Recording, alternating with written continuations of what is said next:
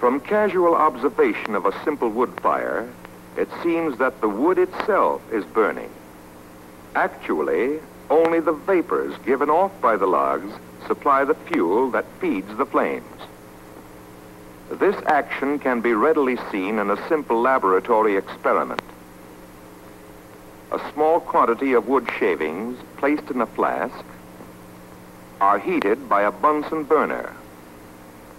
The vapors rising from the heated wood can be ignited at the mouth of the flask. This is true of nearly all combustible materials, whether in a liquid or solid state. Here, soft coal is burned in the same manner.